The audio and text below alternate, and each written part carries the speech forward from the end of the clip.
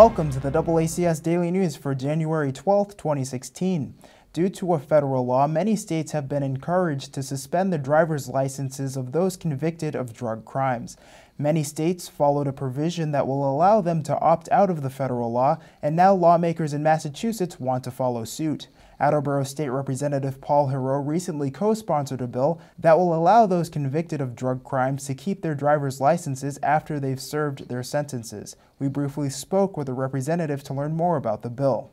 I co-sponsored a bill which would make it so that the Massachusetts state government can opt out of a provision that comes from like the 1990s, 1980s. It's sort of a relic of the war on drugs. So the current federal law basically states that states need to, under the threat of withholding their transportation funding, highway funding, they need to suspend the licenses of people who have been convicted of certain drug crimes. However, there is an opt-out provision, and that's what we took advantage of in the legislature.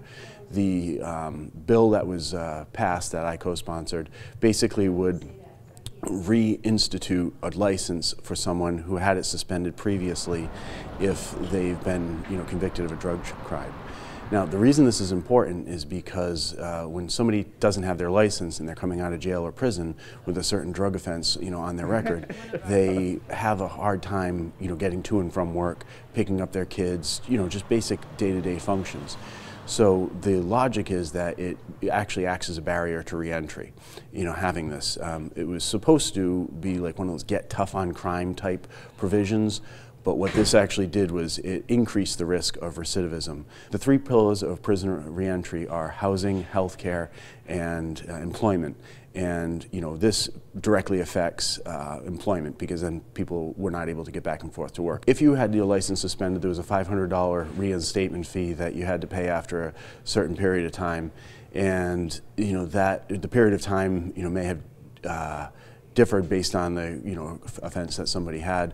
So this basically, the bill right now passed the House, but it was slightly different than the Senate version. And so because the House altered it ever so slightly, it now has to go through what's called a conference committee. The House and the Senate get together, they reconcile the differences between the two, and then we vote on it one more time. And once something comes out of a conference committee, there can be no more changes. So the House and the Senate will have to vote on it before it goes to the governor because these edits were made to it. So once the governor signs it, then typically legislation takes about 90 days to become enacted into law. That's it for today's update. For DoubleACS News, I'm Austin Ricketts.